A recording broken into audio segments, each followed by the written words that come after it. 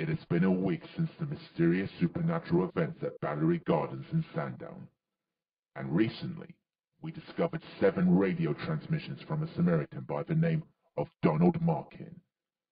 We cannot be certain of the intent behind these recordings, but the content suggests to share among the people of the Isle of Wight the secrets of a group of superpowered youths that go by the name the Superlonnys.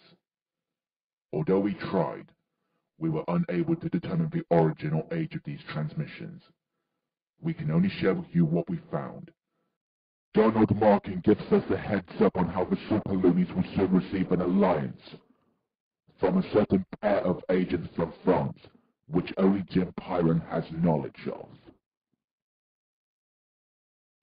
Sometimes, people, even the Superlonnys need a helping hand, even if it is from the French, like Griselda Banks or Roger Deloney.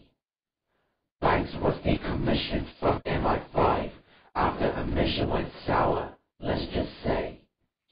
She was then transported to France to aid an agency that consists of black ops, which remains unknown to the citizens of Paris. Griselda was paired with gadget designer and part-time soldier Roger Deloney, who uses his love of Lego and Star Wars to his advantage of inventing his weapons.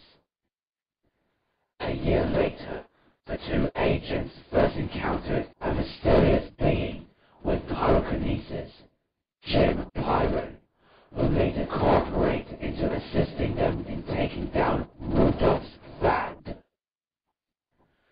During all that, Griselda and Jim fell for each other for reasons I'll never understand. Even after Jim mysteriously disappeared, they remained in touch. The last time Griselda heard from Jim was when he was in peril and instructed her to drop a very peculiar bomb/nuke, let's just say. But that did nothing to help Jim and his friends. But ignoring Flame Brain, what did you think Griselda did afterwards? Well, let me give you a hint that Griselda is a lass that intends to finish a job. So whatever she has up her sleeve, I don't doubt that it'll be feisty.